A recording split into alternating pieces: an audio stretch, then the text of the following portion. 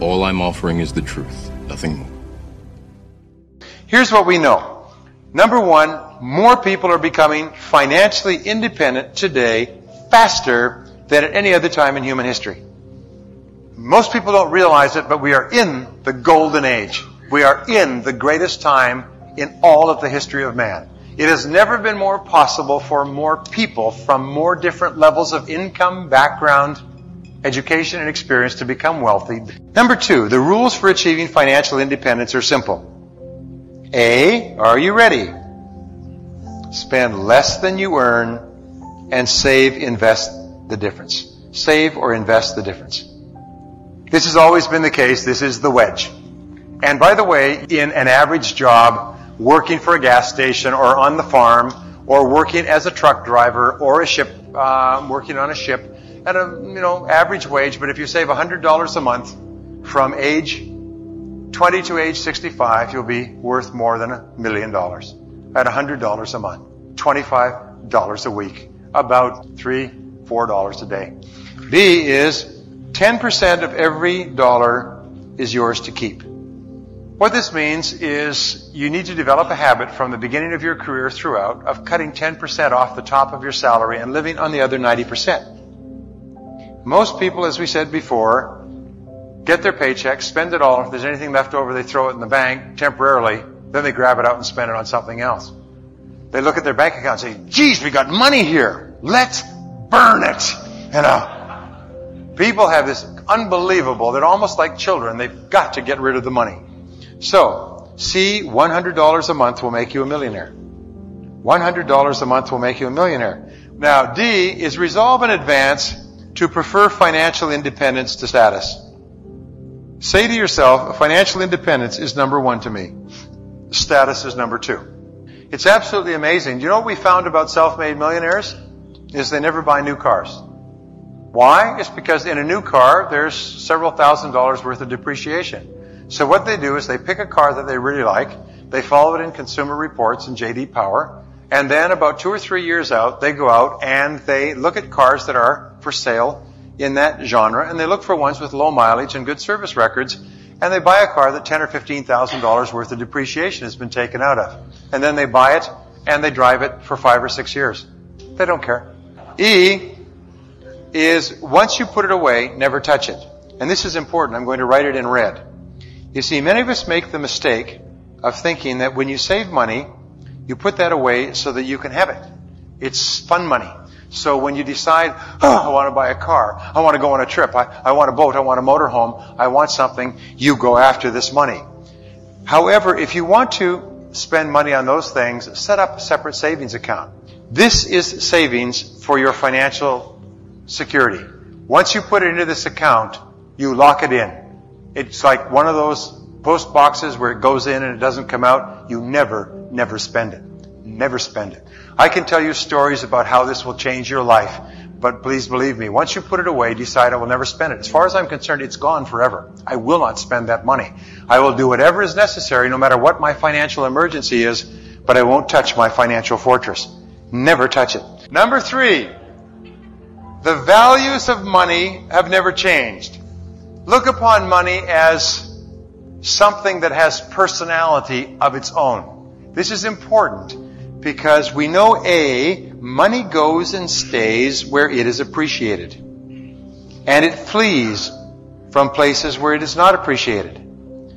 Money goes to where it is loved, to where it is cherished, to where it is respected.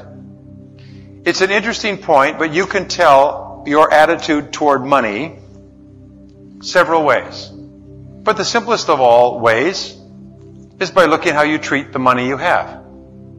If your money is all in a scramble in your purse or your wallet, it looks like somebody threw up there, and it's all mixed up, and all of the coins and all of the bills are all mixed in a mishmash, it means you're probably not doing very well in life.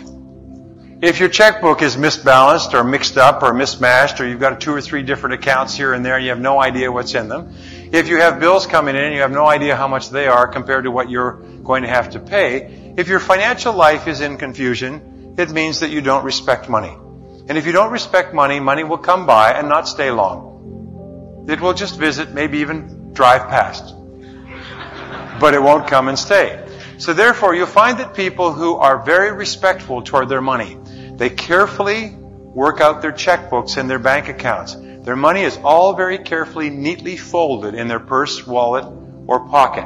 Their coins are stacked properly or put in jars, or even better, put into a coin sorting thing and put into the bank. People whose financial affairs are neat and in order are always people who have more money and attract more money than those who don't. And the starting point, by the way, and a lot of people are looking away from me when I say this, the starting point is just to say, okay, from now on, I'm going to keep my financial affairs neat and in order. I'm going to sit down. If it takes me a week or a month, I'm going to organize all my financial affairs. I'm going to work out to the penny what I have. I'm going to do an analysis and a budget of everything that I spend. I'm going to compare my income and my revenues against my expenditures. I'm going to look at what costs I have are discretionary and what are mandatory, what are fixed. I'm going to look at where I can cut back and where I can diminish and control. In other words, when you start to get your financial life meticulously in order by paying attention to your financial life, it'll change. If you take a little notebook, like those little spiral-bound notebooks, and you just simply write down everything that you spend over the course of a week, it'll change your whole philosophy toward money.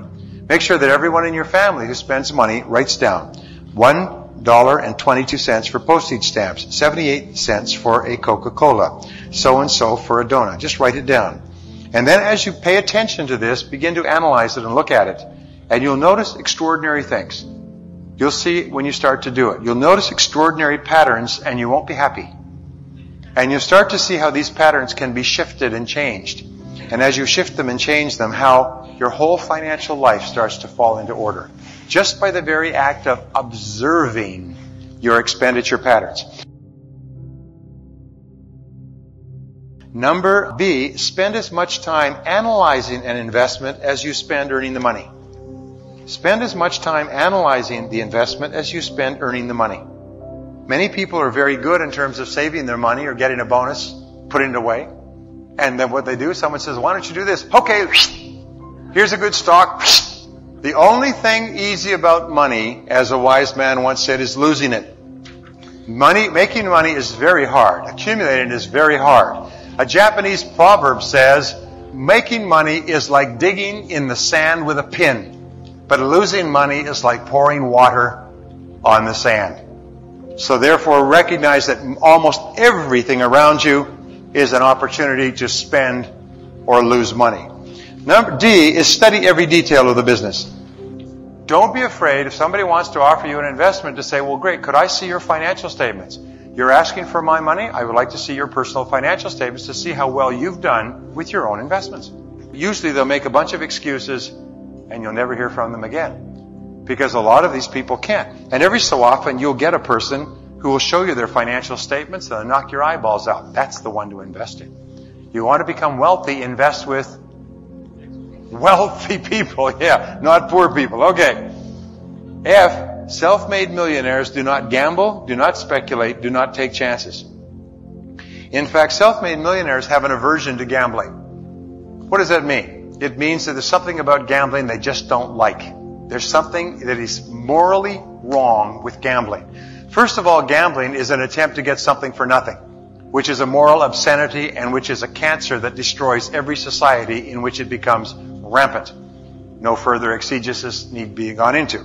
But the other thing is this, is they like calculated risks where they can apply their talents, ability, and intelligence to putting the odds in their favor.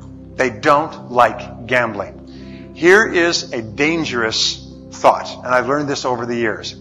Every so often, if you get financially ahead, you might find yourself saying, well, we can afford to risk a little. Have you ever heard yourself saying that? Well, we can afford to risk a little. Stop. That attitude assures that not only will you risk and lose a little, but you will risk and lose a lot. All successful people never concede or admit that I can afford to risk a little, which means I can afford to lose a little. No, you never think in terms of losing money. Never think in terms of losing money. You never. They say, well, the purpose of entrepreneurship is to take risks. Do you know something? That's totally false. The purpose of entrepreneurship is to make profits.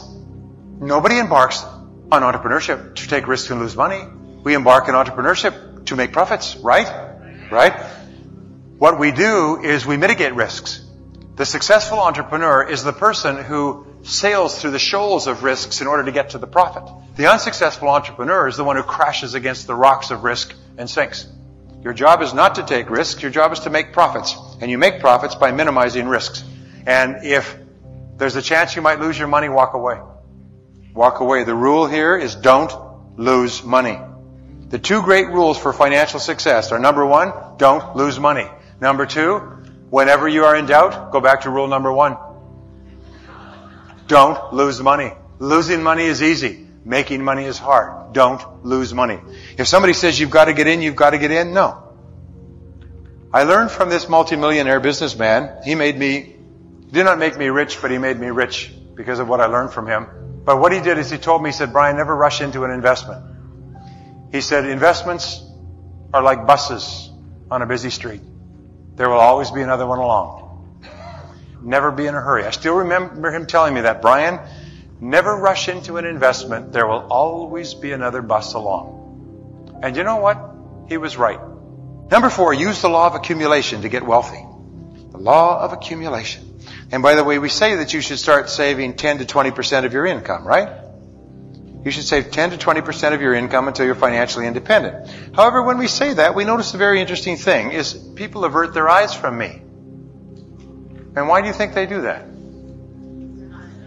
It's because they say, if you knew what my financial condition was, you wouldn't be asking me to save 10 or 20% of my income. You can't save 10 or 20% of your income. Not if you're a normal person. If you're a normal person, you're spending pretty much everything you make and a little bit more besides, and you've got a nice big chunk of debt, and you dream of sometime, somehow, being out of debt and maybe even winning the lottery, right? So if I say you've got to save 10 or 20% of your income, as far as you're concerned, that's just theory. That's great, Brian, that's just theory. When's the next coffee break? Because I can't even save 10%. So here is what I will suggest to you, which will turn your life around. Remember, if you love something, you set up a force field of energy around it. This force field of energy attracts more of the same thing. Like attracts like. Similarities attract similarities. So if you don't have any money, there's an old saying, it takes money to make money.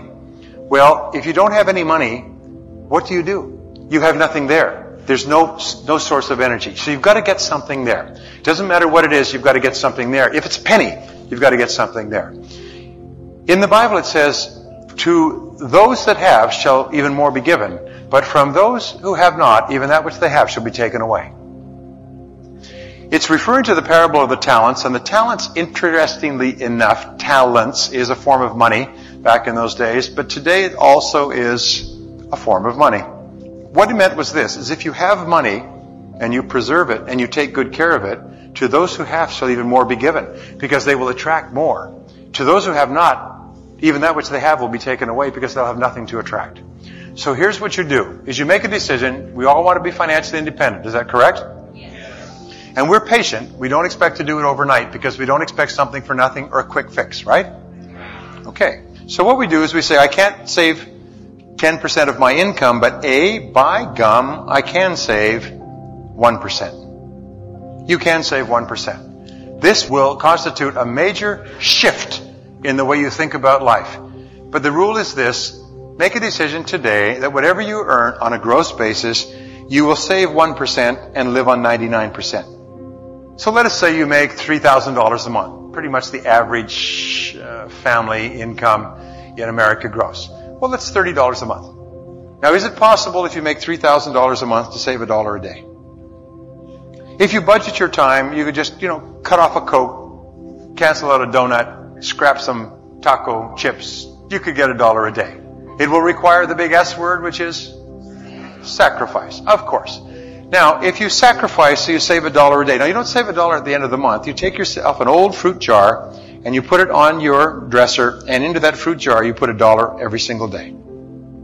At the end of a month, you'll have $30. You take it down to the bank and you open up an account. This is your financial fortress account. This is an account that you never touch. This is the account that's going to make you a wealthy person. I promise you this will work if you will work at it. You just save $30 a month. Now, when you get something extra, By the way, the very act of saving $30 a month seems like nothing, but can you do it? Say yes. And you live on the other 99%. It's not going to affect your lifestyle at all, really, is it?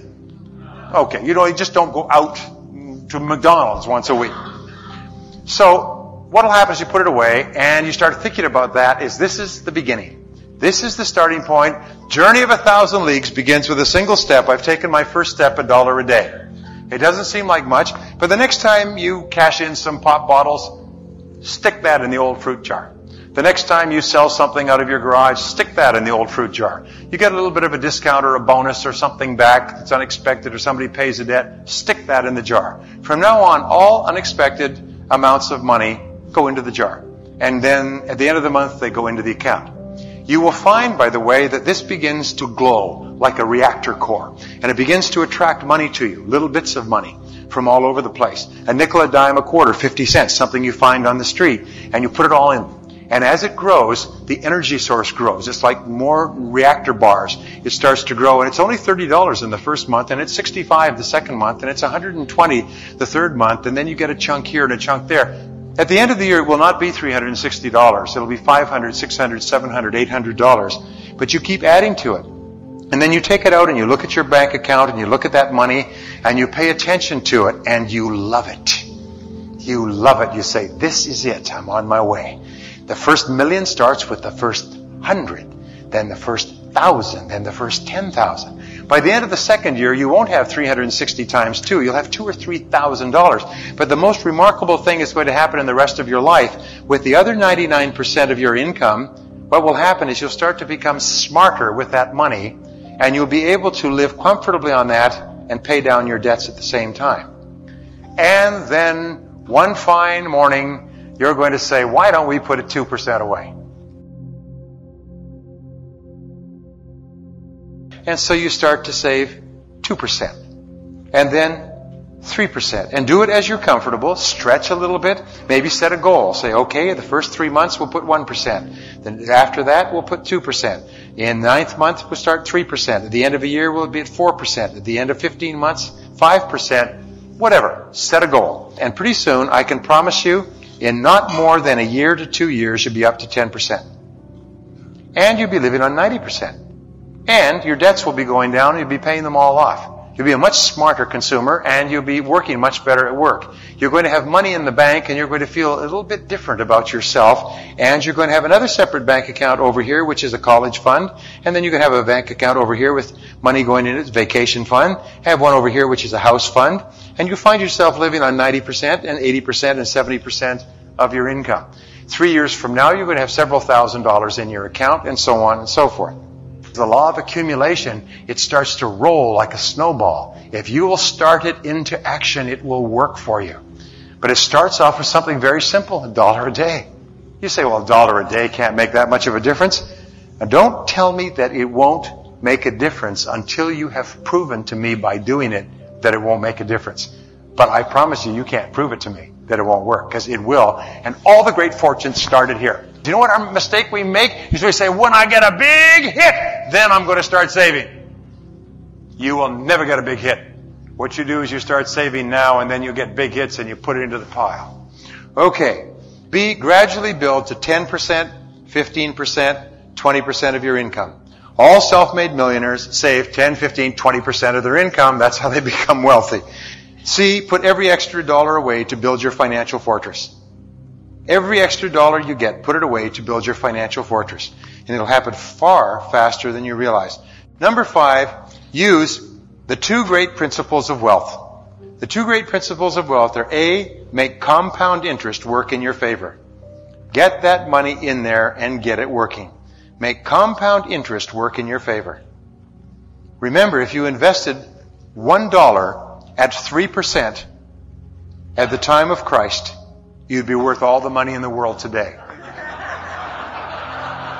Compound interest is phenomenal. It's phenomenal. So make compound interest work in your favor, but get the money in there.